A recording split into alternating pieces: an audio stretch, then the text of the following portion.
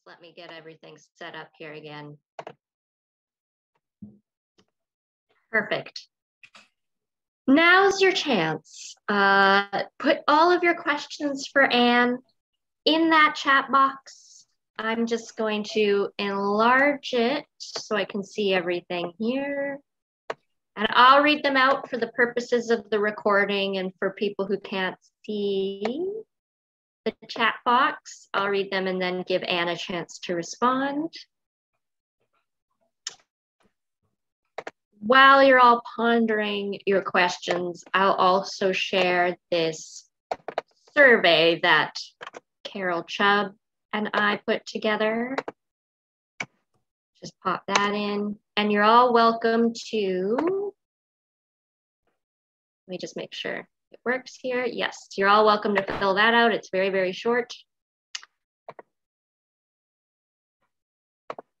Excellent.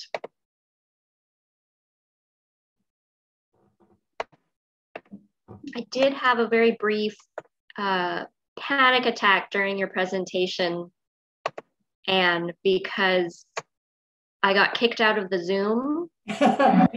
Yeah. And I disappeared, and I was like, my computer restarted, and I was like, oh no, this had better not take too long. Yeah, I noticed that. You kept going. As soon as I was back in the Zoom room, I was like, oh, good, she kept going. I can catch up. Oh, I have the wrong link for the survey. Okay, I'm gonna locate that and keep one eye on any questions coming.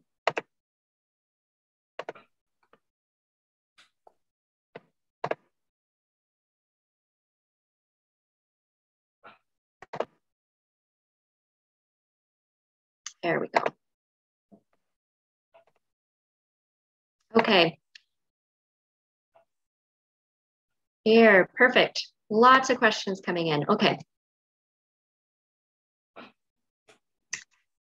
Ann, I loved your presentation. I have a question about GHG emissions associated with SMRs.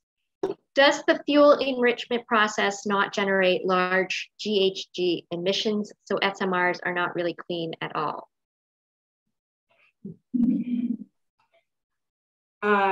Interesting question. I'm not sure, to tell you the truth, how much energy that process takes, nor do I know just what technology they would be using in the reprocessing. But I think that's an interesting question to be pursued. I'm sorry, I can't give you an answer. But I'm assuming that there would be significant energy use, which has to come from somewhere. Excellent. This next one has a laughing face emoji following it. Wild Matriarch is an interesting name for an SMR company. Have you any more info about that?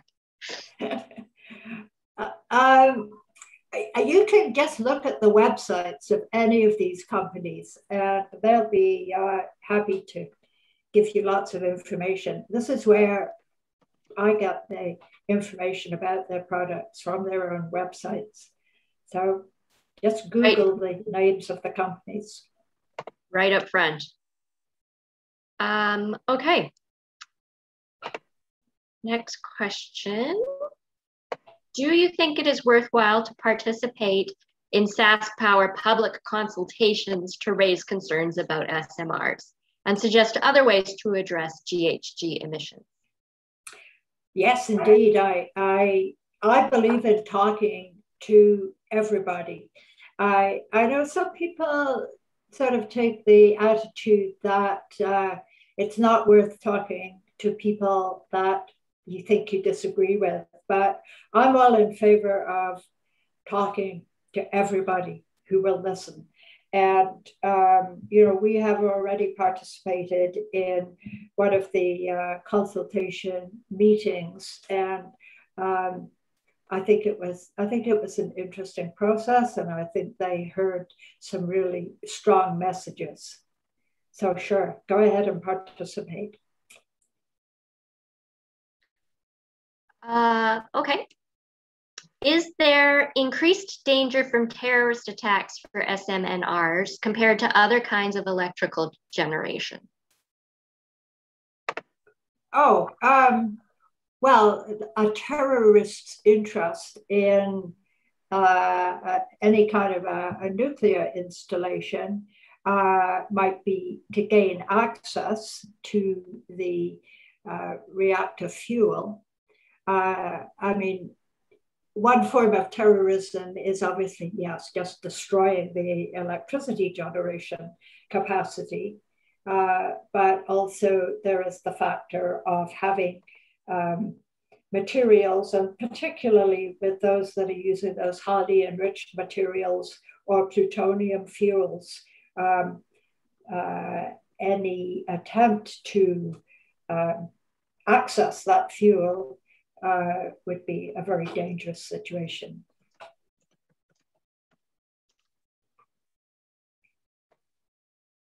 All right. How is nuclear waste currently managed in Canada? At present, the nuclear waste generated by our CANDU reactors is initially stored underwater in sort of like big swimming pools. And the water, the deep water, provides a good deal of protection from the radiation. After some time, the fuel bundles can be removed from the water and temporarily stored in concrete silos. So this all takes place at the reactor site. So if we ended up with, say the Hitachi model here, we would doubtless have to be providing that kind of on-site temporary storage. And meanwhile, everybody is just waiting for some kind of long-term storage or disposal facility to be developed. And it's interesting that, the world has been working on this problem, I would say, ever since 1955. And there is still nowhere, at least nowhere in North America or South America or Europe, a facility which is accommodating permanent disposal of nuclear waste. Excellent. For everyone asking in the chat about the survey and the password, I sent the wrong link. If you scroll down, there's a new link and it should work now. Quick survey. Next question. Can you give us an approximate idea of the current nuclear energy cost per watt, as well as the other clean energies such as solar, wind, hydro? How are those compared to the traditional power generating cost? Thanks. Oh boy, I don't have those. I don't have those numbers on hand, but the interesting thing is the rapidity with which the cost of solar energy and wind energy is coming down, so that in many studies are indicating that the renewable energies are actually now cheaper than any of the alternatives.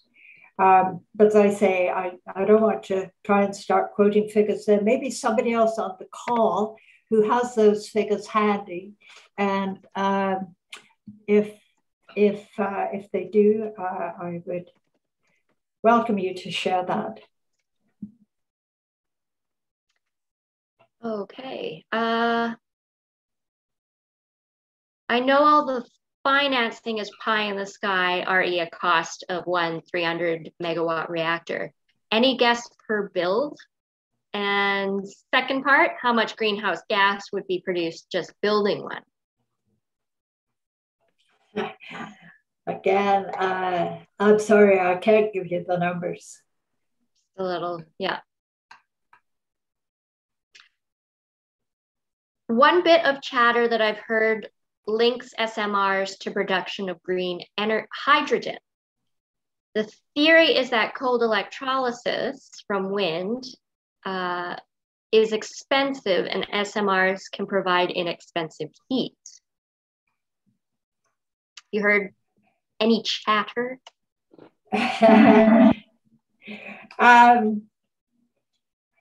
There are different ways of producing hydrogen, green hydrogen, and if you do it by electrolysis of water, you can do that with solar electricity, which is going to be cheaper than nuclear electricity.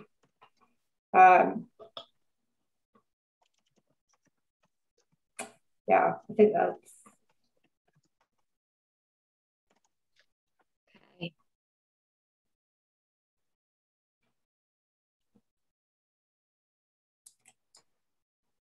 Trying to look at the chat column. Oh, it's filled up fast. Okay. Next question. You referred vaguely to the length of time that it would take to build the first SMR. And at the sales session, this person notes that the salespeople said with great confidence that there would be an SMR up and running by 2030. What do you think of that timeline? Well, it's really hard to tell what they will discover when they build the prototype.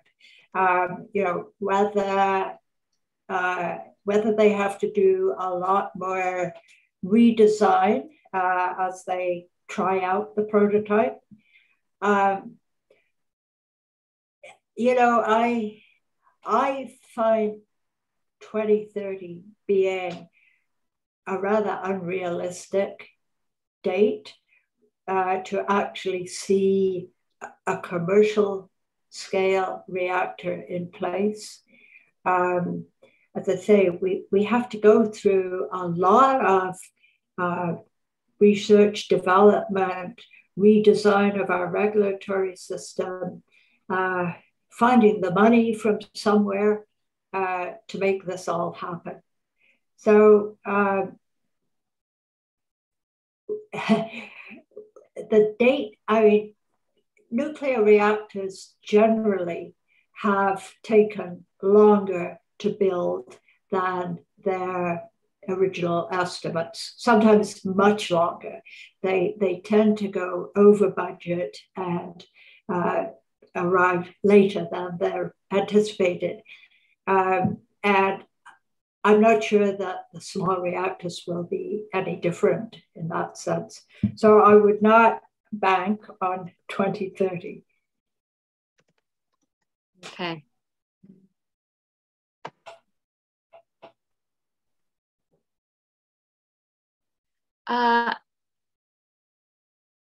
Anne, you predict that other options will take over the market.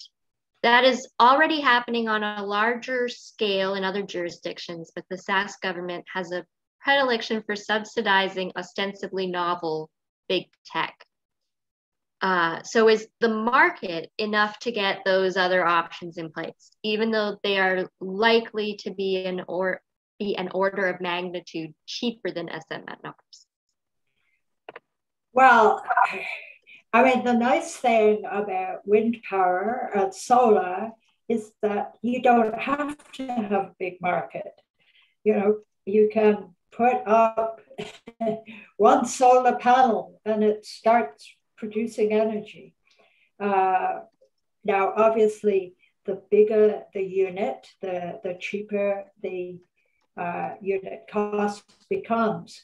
But it's not a case of you need a huge market for solar power. We already know how to make solar panels, and they've been getting more and more efficient. And we know how to build wind turbines. So I think the issue of a big market is really not relevant to those renewable forms. Okay, there's lots of comments in the chat. Remember that if you are wanting other people to see your comments, to add to the discussion, you'll have to toggle between your two drop down from to all panelists to all panelists and attendees.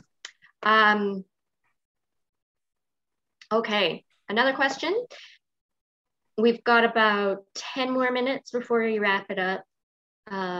So we have enough time for a couple more questions. Cooling of nuclear rods seems to be critical to prevent nuclear disasters resulting from overheating. Water cooling of the swimming pools must be critical. How does climate change impact the reliability of those cooling systems? Well, the cooling, I think you're talking about the storage of the used fuel rods after they've been removed from the reactor that are cooled in a swimming pool. We call it an indoor swimming pool. It's not open to the air.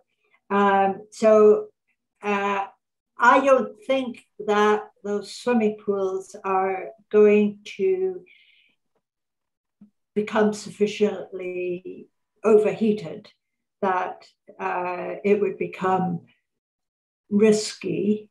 The fission products are continuing to generate heat, and I'm sure that fresh cold water is being circulated through the swimming pools. So I don't think there would be an overheating problem associated with that temporary storage system. Okay.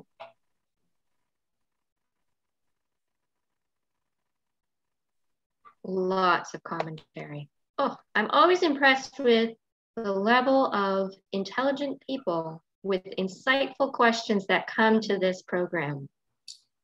I'm going to leave the chat. The chat will remain open. So if you want to talk to each other some more, double check to make sure that your comments are going to all attendees, and then we can share research, etc. While that's happening, Katya, is there any other news from the SES side of things that we need to share? Well, I just wanted to mention that this is our last session before summer break. And there definitely will be more sessions starting in September. But we haven't confirmed the title of September presentation yet and the date. So, but we are working on this. We just had a meeting yesterday. So yes, I guess you guys always can check it in a library program guide. Yeah. And yeah, there will be some information on Facebook, of course, on SES website, and in Planet S magazine. Yeah. Yes. Yeah. That's a great resource. This recording of this presentation, I'll edit it up, and in hopefully about a week is my turnaround.